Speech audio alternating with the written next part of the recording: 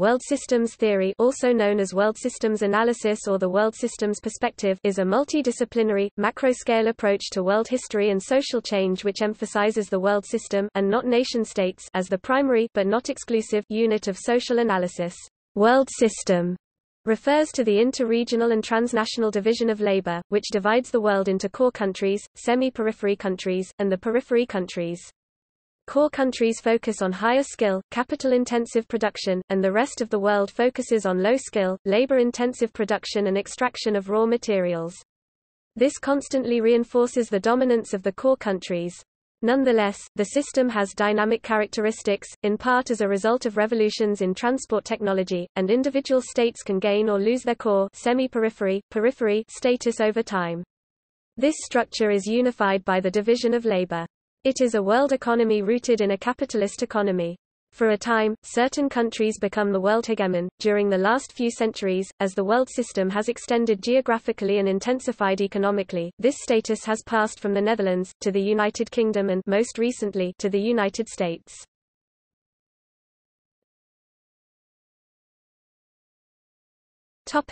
Background.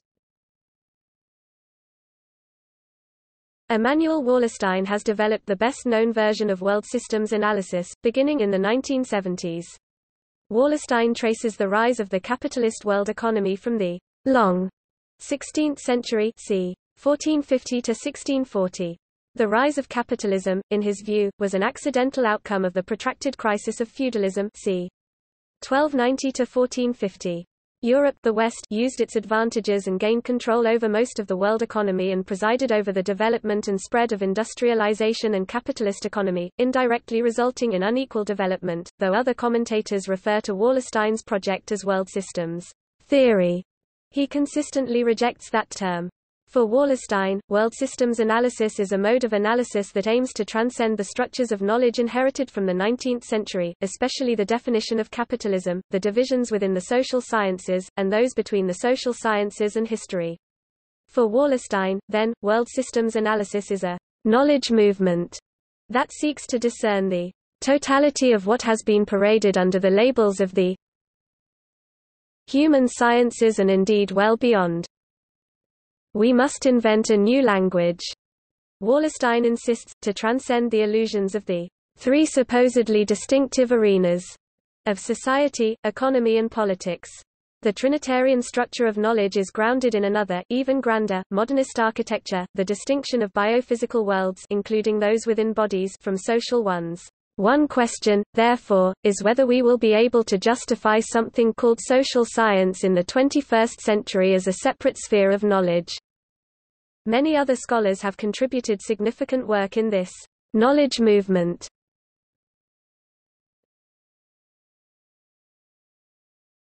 Topic: Origins.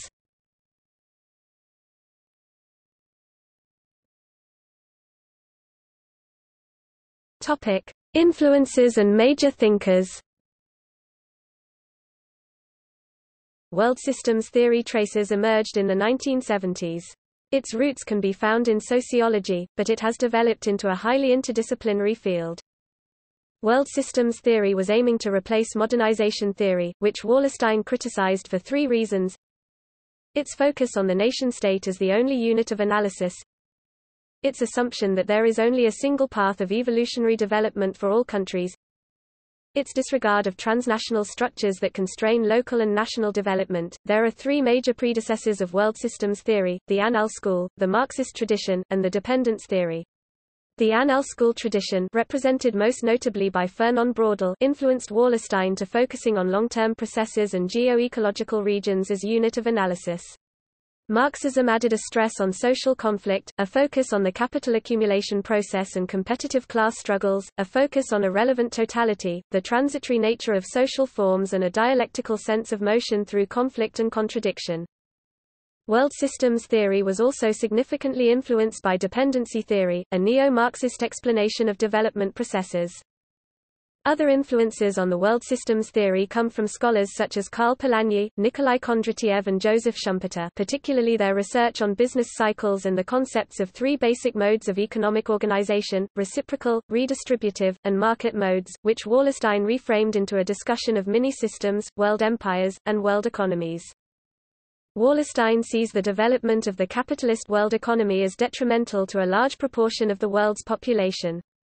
Wallerstein views the period since the 1970s as an age of transition that will give way to a future world system or world systems whose configuration cannot be determined in advance. World systems thinkers include Oliver Cox, Samir Amin, Giovanni Arrighi, André Gunder Frank, and Immanuel Wallerstein, with major contributions by Christopher Chase Dunn, Beverly Silver, Volker Bornscheer, Janet Abu-Luckad, Thomas D. Hall, Cunibert Raffa, Theotonio dos Santos, Dale Tomic, Jason W. Moore and others. In sociology, a primary alternative perspective is world polity theory, as formulated by John W. Mayer.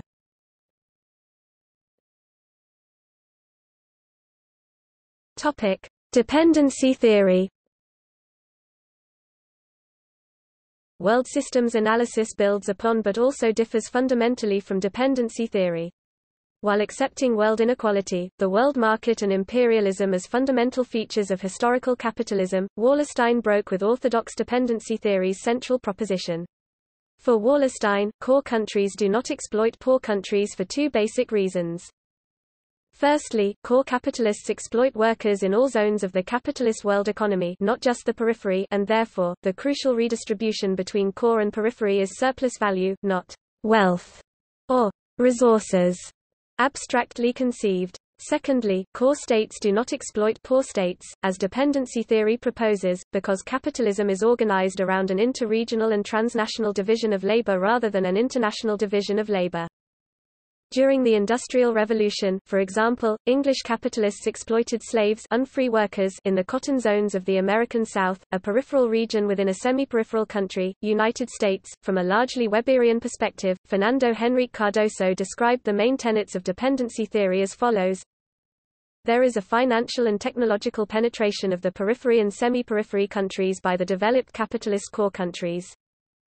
That produces an unbalanced economic structure within the peripheral societies and between them and the central countries. That leads to limitations upon self-sustained growth in the periphery. That helps the appearance of specific patterns of class relations.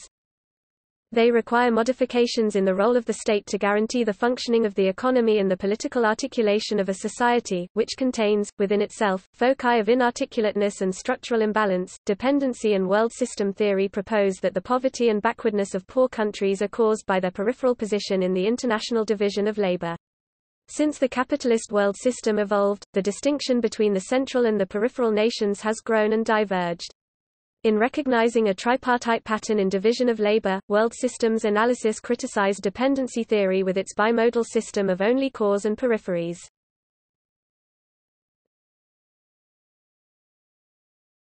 Topic: Immanuel Wallerstein. The best-known version of the world systems approach was developed by Immanuel Wallerstein. Wallerstein notes that world systems analysis calls for an unidisciplinary historical social science and contends that the modern disciplines, products of the 19th century, are deeply flawed because they are not separate logics, as is manifest for example in the de facto overlap of analysis among scholars of the disciplines. Wallerstein offers several definitions of a world system, defining it in 1974 briefly. A system is defined as a unit with a single division of labor and multiple cultural systems. He also offered a longer definition. A social system, one that has boundaries, structures, member groups, rules of legitimation, and coherence. Its life is made up of the conflicting forces which hold it together by tension and tear it apart as each group seeks eternally to remold it to its advantage. It has the characteristics of an organism, in that it has a lifespan over which its characteristics change in some respects and remain stable in others. One can define its structures as being at different times strong or weak in terms of the internal logic of its functioning. In 1987, Wallerstein again defined it: not the system of the world, but a system that is a world and which can be, most often has been, located in an area less than the entire globe. World systems analysis argues that the units of social reality within which we operate, whose rules constrain us, are for the most part such world systems other than the now extinct, small mini-systems that once existed on the Earth. World systems analysis argues that there have been thus far only two varieties of world systems, world economies and world empires. A world empire, examples, the Roman Empire, Han China, are large bureaucratic structures with a single political center and an axial division of labor, but multiple cultures. A world economy is a large axial division of labor with multiple political centers and multiple cultures. In English, the hyphen is essential to indicate these concepts. World system without a hyphen suggests that there has been only one world system in the history of the world. Wallerstein characterizes the world system as a set of mechanisms, which redistributes surplus value from the periphery to the core. In his terminology, the core is the developed, industrialized part of the world, and the periphery is the underdeveloped, typically raw materials exporting, poor part of the world, the market being the means by which the core exploits the periphery. Apart from them, Wallerstein defines four temporal features of the world system. Cyclical rhythms represent the short-term fluctuation of economy, and secular trends mean deeper long-run tendencies, such as general economic growth or decline. The term contradiction means a general controversy in the system, usually concerning some short-term versus long-term trade-offs. For example, the problem of underconsumption, wherein the driving down of wages increases the profit for capitalists in the short term, but in the long term, the decreasing of wages may have a crucially harmful effect by reducing the demand for the product. The last temporal feature is the crisis. A crisis occurs if a constellation of circumstances brings about the end of the system. In Wallerstein's view, there have been three kinds of historical systems across human history: mini-systems, or what anthropologists call bands, tribes, and small chiefdoms, and two types of world systems, one that is politically unified and the other is not: single-state world empires and multi-polity world economies. World systems are larger, and are ethnically diverse. Modernity is unique in being the first and only fully capitalist world economy to have emerged around 1450 to 1550 and to have geographically expanded across the entire planet, by about 1900. Not being political unified, many political units are included within the world system loosely tied together in an interstate system. Efficient division of labor is the unifying element of the different units, and it is also a function of capitalism, a system based on competition between free producers using free labor with free commodities, free meaning available for sale and purchase on a market. More specifically, it can be described as focusing on endless accumulation of capital, in other words, accumulation of capital in order to accumulate more capital. Such capitalism has a mutually dependent relationship with the world economy since it provides the efficient division of labor, the unifying element of the world economy, through the process of accumulating wealth. Likewise, such capitalism is dependent on the world economy since the latter provides a large market and a multiplicity of states, enabling capitalists to choose to work with states helping their interests.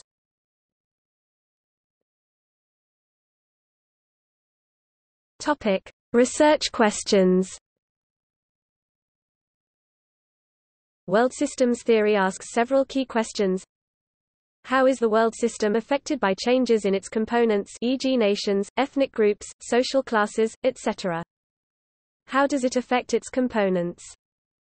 To what degree, if any, does the core need the periphery to be underdeveloped? What causes world systems to change?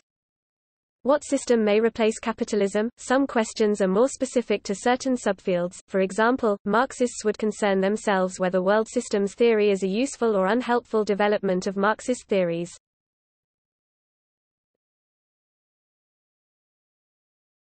Topic: Characteristics. World systems analysis argues that capitalism, as a historical system, has always integrated a variety of labor forms within a functioning division of labor, world economy. Countries do not have economies but are part of the world economy. Far from being separate societies or worlds, the world economy manifests a tripartite division of labor, with core, semi-peripheral and peripheral zones. In the core zones, businesses, with the support of states they operate within, monopolize the most profitable activities of the division of labor. There are many ways to attribute a specific country to the core, semi-periphery, or periphery. Using an empirically based sharp formal definition of domination in a two-country relationship, Piana in 2004 defined the core as made up of free countries dominating others without being dominated, the semi-periphery, as the countries that are dominated usually, but not necessarily, by core countries but at the same time dominating others usually in the periphery, and periphery, as the countries dominated. Based on 1998 data, the full list of countries in the three regions, together with a discussion of methodology, can be found. The late 18th and early 19th centuries marked a great turning point in the development of capitalism in that capitalists achieved state-society power in the key states, which furthered the Industrial Revolution, marking the rise of capitalism. World systems analysis contends that capitalism as a historical system formed earlier and that countries do not develop in stages, but the system does, and events have a different meaning as a phase in the development of historical capitalism. The emergence of the three ideologies of the national developmental mythology, the idea that countries can develop through stages if they pursue the right set of policies, conservatism, liberalism, and radicalism. Proponents of world systems analysis see the world stratification system the same way Karl Marx viewed class ownership versus non-ownership of the means of production and Max Weber viewed class which, in addition to ownership, stressed occupational skill level in the production process. The core nations primarily own and control the major means of production in the world and perform the higher-level production tasks. The periphery nations own very little of the world's means of production even when they are located in periphery nations and provide less skilled labor. Like a class system with a nation, class positions in the world economy result in an unequal distribution of rewards or resources. The core nations receive the greatest share of surplus production, and periphery nations receive the smallest share. Furthermore, core nations are usually able to purchase raw materials and other goods from non-core nations at low prices and demand higher prices for their exports to non-core nations. Cairo 1986 lists the 5 most important benefits coming to core nations from their domination of periphery nations: access to a large quantity of raw material, cheap labor, enormous profits from direct capital investments, a market for exports, skilled professional labor through migration of these people from the non-core to the core. According to Wallerstein, the unique qualities of the modern world system include its capitalistic nature, its truly global nature, and the fact that it is a world economy that has not become politically unified into a world empire.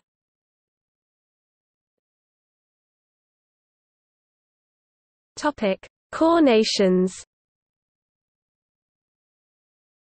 are the most economically diversified, wealthy, and powerful economically and militarily, have strong central governments, controlling extensive bureaucracies and powerful militaries, have stronger and more complex state institutions that help manage economic affairs internally and externally, have a sufficient tax base so state institutions can provide infrastructure for a strong economy, highly industrialized and produce manufactured goods rather than raw materials for export, increasingly tend to specialize in information, finance and service industries, more often in the forefront of new technologies and new industries.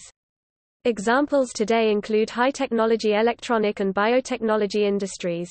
Another example would be assembly line auto production in the early 20th century. Has strong bourgeois and working classes, have significant means of influence over non-core nations, relatively independent of outside control. Throughout the history of the modern world system, there has been a group of core nations competing with one another for access to the world's resources, economic dominance and hegemony over periphery nations. Occasionally, there has been one core nation with clear dominance over others. According to Immanuel Wallerstein, a core nation is dominant over all the others when it has a lead in 3 forms of economic dominance over a period of time. Productivity dominance allows a country to produce products of greater quality at a cheaper price, compared to other countries. Productivity dominance may lead to trade dominance.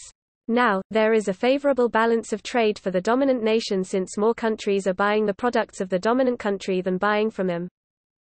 Trade dominance may lead to financial dominance. Now, more money is coming into the country than going out. Bankers of the dominant nation tend to receive more control of the world's financial resources. Military dominance is also likely after a nation reaches these 3 rankings. However, it has been posited that throughout the modern world system, no nation has been able to use its military to gain economic dominance. Each of the past dominant nations became dominant with fairly small levels of military spending and began to lose economic dominance with military expansion later on. Historically, cores were found in northwestern Europe, England, France, Netherlands, but were later in other parts of the world such as the United States, Canada, and Australia.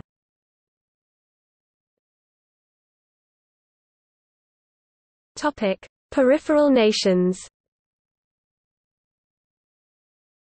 Are the least economically diversified. Have relatively weak governments.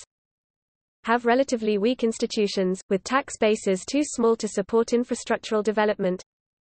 Tend to depend on one type of economic activity, often by extracting and exporting raw materials to core nations. Tend to be the least industrialized. Are often targets for investments from multinational or transnational corporations from core nations that come into the country to exploit cheap unskilled labor in order to export back to core nations. Have a small bourgeois and a large peasant classes. Tend to have populations with high percentages of poor and uneducated people. Tend to have very high social inequality because of small upper classes that own most of the land and have profitable ties to multinational corporations. Tend to be extensively influenced by core nations and their multinational corporations and often forced to follow economic policies that help core nations and harm the long-term economic prospects of peripheral nations. Historically, peripheries were found outside Europe, such as in Latin America and today in sub-Saharan Africa.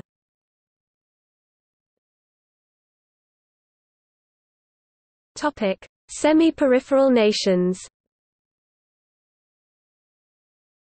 Semi-peripheral nations are those that are midway between the core and periphery. Thus, they have to keep themselves from falling into the category of peripheral nations and at the same time, they strive to join the category of core nations. Therefore, they tend to apply protectionist policies most aggressively among the three categories of nations. They tend to be countries moving towards industrialization and more diversified economies. These regions often have relatively developed and diversified economies but are not dominant in international trade. They tend to export more to peripheral nations and import more from core nations in trade. According to some scholars, such as Cairo, they are not as subject to outside manipulation as peripheral societies, but according to others, Barfield, they have peripheral-like relations to the core. While in the sphere of influence of some cores, semi-peripheries also tend to exert their own control over some peripheries. Further, semi-peripheries act as buffers between cores and peripheries and thus partially deflect the political pressures which groups primarily located in peripheral areas might otherwise direct against core states. And stabilize the world system. Semi-peripheries can come into existence from developing peripheries and declining cores. Historically, two examples of semi-peripheral nations would be Spain and Portugal, which fell from their early core positions but still managed to retain influence in Latin America. Those countries imported silver and gold from their American colonies but then had to use it to pay for manufactured goods from core countries such as England and France. In the 20th century, nations like the settler colonies of Australia, Canada and New Zealand had a semi-peripheral status. In the 21st century, nations like Brazil, Russia, India, Israel, China, South Korea and South Africa (BRICS) are usually considered semi-peripheral.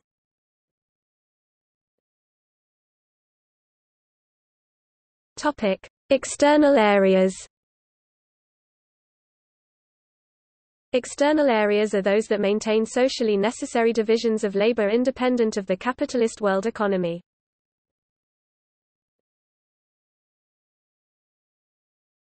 Topic: Interpretation of world history.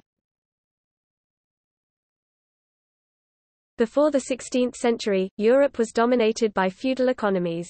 European economies grew from mid-12th to 14th century but from 14th to mid-15th century, they suffered from a major crisis. Wallerstein explains this crisis as caused by the following: stagnation or even decline of agricultural production, increasing the burden of peasants; decreased agricultural productivity caused by changing climatological conditions, Little Ice Age; an increase in epidemics, Black Death. Optimum level of the feudal economy having been reached in its economic cycle, the economy moved beyond it and entered a depression period. As a response to the failure of the feudal system, Europe embraced the capitalist system. Europeans were motivated to develop technology to explore and trade around the world, using their superior military to take control of the trade routes. Europeans exploited their initial small advantages, which led to an accelerating process of accumulation of wealth and power in Europe. Wallerstein notes that never before had an economic system encompassed that much of the world, with trade links crossing so many political boundaries. In the past, geographically large economic systems existed but were mostly limited to spheres of domination of large empires such as the Roman Empire. Development of capitalism enabled the world economy to extend beyond individual states. International division of labor was crucial in deciding what relationships exists between different regions, their labor conditions and political systems. For classification and comparison purposes, Wallerstein introduced the categories of core, semi-periphery, periphery, and external countries. Cores monopolized the capital-intensive production, and the rest of the world could provide only workforce and raw resources. The resulting inequality reinforced existing unequal development. According to Wallerstein, there have only been 3 periods in which a core nation dominated in the modern world system, with each lasting less than 100 years. In the initial centuries of the rise of Europe, northwestern Europe constituted the core, Mediterranean Europe the semi-periphery, and Eastern Europe and the Western Hemisphere and parts of Asia the periphery. Around 1450, Spain and Portugal took the early lead when conditions became right for a capitalist world economy. They led the way in establishing overseas colonies. However, Portugal and Spain lost their lead, primarily by becoming overextended with empire building. It became too expensive to dominate and protect so many colonial territories around the world. The first nation to gain clear dominance was the Netherlands in the 17th century, after its revolution led to a new financial system that many historians consider revolutionary. An impressive shipbuilding industry also contributed to their economic dominance through more exports to other countries. Eventually, other countries began to copy the financial methods and efficient production created by the Dutch. After the Dutch gained their dominant status, the standard of living rose, pushing up production costs. Dutch bankers began to go outside of the country seeking profitable investments, and the flow of capital moved, especially to England. By the end of the 17th century, conflict among core nations increased as a result of the economic decline of the Dutch. Dutch financial investment helped England gain productivity and trade dominance, and Dutch military support helped England to defeat France, the other country competing for dominance at the time. In the 19th century, Britain replaced the Netherlands as the hegemon. As a result of the new British dominance, the world system became relatively stable again during the 19th century. The British began to expand globally, with many colonies in the New World, Africa, and Asia. The colonial system began to place a strain on the British military and, along with other factors, led to an economic decline. Again, there was a great deal of core conflict after the British lost their clear dominance. This time it was Germany, and later Italy and Japan that provided the new threat. Industrialization was another ongoing process during British dominance, resulting in the diminishing importance of the agricultural sector. In the 18th century, Britain was Europe's leading industrial and agricultural producer. By 1900, only 10% of England's population was working in the agricultural sector. By 1900, the modern world system appeared very different from that of a century earlier in that most of the periphery societies had already been colonized by one of the older core nations. In 1800, the old European core claimed 35% of the world's territory, but by 1914, it claimed 85% of the world's territory, with the scramble for Africa closing out the imperial era. If a core nation wanted periphery areas to exploit as had done the Dutch and British, these periphery areas had to be taken from another core nation, which the US did by way of the Spanish-American War, and Germany, and then Japan and Italy, attempted to do in the lead-up to World War II. The modern world system was thus geographically global, and even the most remote regions of the world had all been integrated into the global economy. As countries vied for core status, so did the United States. The American Civil War led to more power for the northern industrial elites, who were now better able to pressure the government for policies helping industrial expansion. Like the Dutch bankers, British bankers were putting more investment toward the United States. The U.S. had a small military budget compared to other industrial nations at the time. The U.S. began to take the place of the British as a new dominant nation after World War I, with Japan and Europe in ruins after World War II. The U.S. was able to dominate the modern world system more than any other country in history, while the USSR and to a lesser extent China were viewed as primary threats. At its height, U.S. economic reach accounted for over half of the world's industrial production, owned two-thirds of the gold reserves in the world and supplied one-third of the world's exports. However, since the end of the Cold War, the future of U.S. hegemony has been questioned by some scholars, as its hegemonic position has been in decline for a few decades. By the end of the 20th century, the core of the wealthy industrialized countries was composed of Western Europe, the United States, Japan and a rather limited selection of other countries. The semi-periphery was typically composed of independent states that had not achieved Western levels of influence, while poor former colonies of the West formed most of the periphery.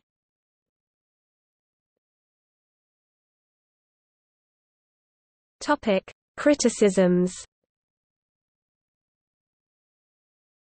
World systems theory has attracted criticisms from its rivals, notably for being too focused on economy and not enough on culture, and for being too core-centric and state-centric. William I. Robinson has criticized world systems theory for its nation-state centrism, state structuralist approach, and its inability to conceptualize the rise of globalization. Robinson suggests that world systems theory doesn't account for emerging transnational social forces and the relationships forged between them and global institutions serving their interests. These forces operate on a global, rather than state system and cannot be understood by Wallerstein's nation-centered approach. According to Wallerstein himself, critique of the world systems approach comes from four directions: the positivists, the orthodox Marxists, the state autonomists, and the culturalists. The positivists criticize the approach as too prone to generalization, lacking quantitative data and failing to put forth a falsifiable proposition. Orthodox Marxists find the world systems approach deviating too far from orthodox Marxist principles, such as by not giving enough weight to the concept of social class. The state autonomists criticize the theory for blurring the boundaries between state and businesses. Further, the positivists and the state autonomists argue that state should be the central unit of analysis. Finally, the culturalists argue that world systems theory puts too much importance on the economy and not enough on the culture. In Wallerstein's own words, in short, most of the criticisms of world systems analysis criticize it for what it explicitly proclaims as its perspective. World systems analysis views these other modes of analysis as defective and/or limiting in scope and calls for unthinking them. One of the fundamental conceptual problems of the world system theory is that the assumptions that define its actual conceptual units are social systems. The assumptions, which define them, need to be examined as well as how they are related to each other and how one changes into another. The essential argument of the world system theory is that in the 16th century a capitalist world economy developed, which could be described as a world system.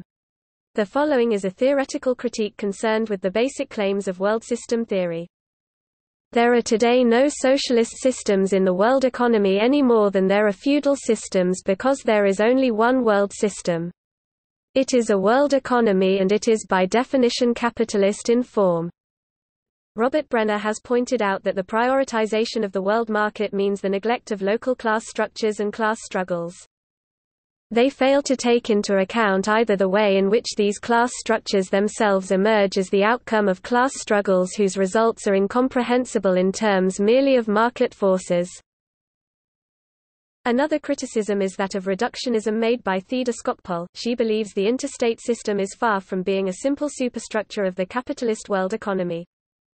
The international state system as a transnational structure of military competition was not originally created by capitalism. Throughout modern world history, it represents an analytically autonomous level of world capitalism, but is not reducible to it. A concept that we can perceive as critique and mostly as renewal is the concept of coloniality. Aníbal Quijano, 2000. Nepentla, Coloniality of Power, Eurocentrism and Latin America. Issued from the think tank of the group, Modernity, Coloniality. Grupo Modernidad, Colonialidad in Latin America, it reuses the concept of world working division and core, periphery system in its system of coloniality. But criticizing the core-centric origin of world system and its only economical development, coloniality, allows further conception of how power still processes in a colonial way over worldwide populations. Ramon Grofogel, The Epistemic Decolonial Turn, 2007. By Colonial Situations. I mean the cultural, political, sexual, spiritual, epistemic and economic oppression, exploitation of subordinate racialized, ethnic groups by dominant racialized, ethnic groups with or without the existence of colonial administration. Coloniality covers, so far, several fields such as coloniality of gender Maria Lugones, coloniality of being Maldonado Torres, coloniality of knowledge Walter Mignolo, and coloniality of power Aníbal Quijano.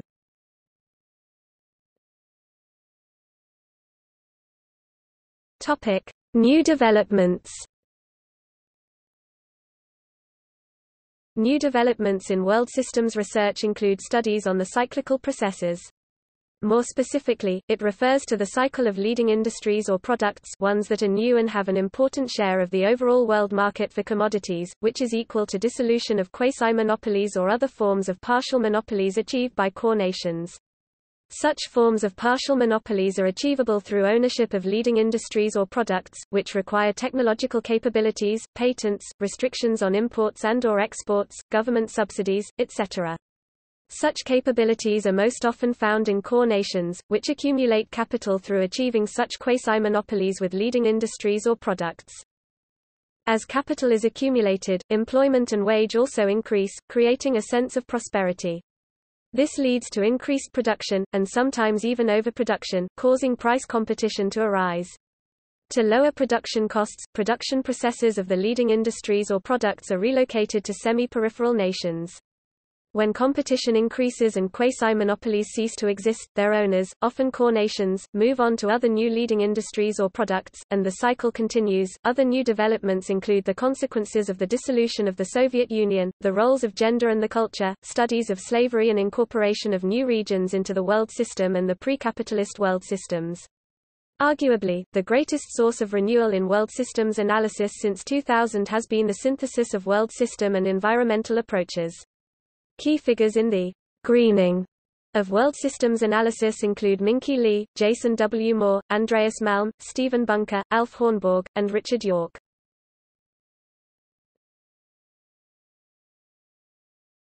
Topic: Time period. Wallerstein traces the origin of today's world system to the long 16th century. A period that began with the discovery of the Americas by Western European sailors and ended with the English Revolution of 1640. And, according to Wallerstein, globalization, or the becoming of the world system, is a process coterminous with the spread and development of capitalism over the past 500 years. Janet Abu-Luckad argues that a pre-modern world system extensive across Eurasia existed in the 13th century prior to the formation of the modern world system identified by Wallerstein. Janet Abu-Luckad contends that the Mongol Empire played an important role in stitching together the Chinese, Indian, Muslim and European regions in the 13th century, before the rise of the modern world system. In debates, Wallerstein contends that Luckad's system was not a world system because it did not entail integrated production networks, but it was instead a vast trading network. André Gunder-Frank goes further and claims that a global world system that includes Asia, Europe and Africa has existed since the 4th millennium BCE. The center of this system was in Asia, specifically China.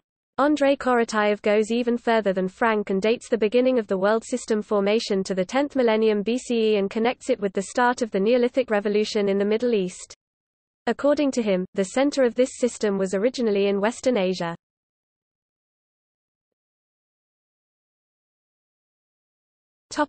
Current research.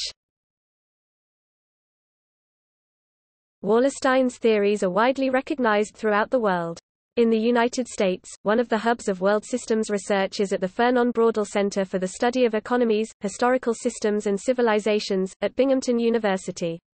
Among the most important related periodicals are the Journal of World Systems Research, published by the American Sociological Association's section on the political economy of the world system (Pews), and the Review, published the Braudel Center. Edith E. Weeks asserts the proposition that it may be possible to consider, and apply critical insights, to prevent future patterns from emerging in ways to repeat outcomes harmful to humanity.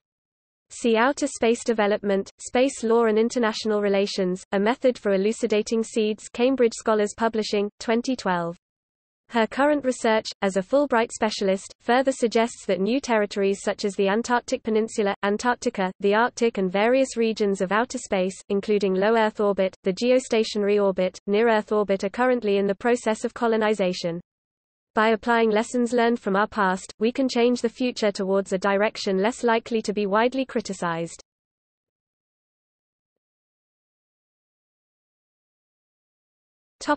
Related journals. Annales. Histoire, Sciences Sociales, Ecology and Society, Journal of World Systems Research, Review, a journal of the Fernon Braudel Center. See also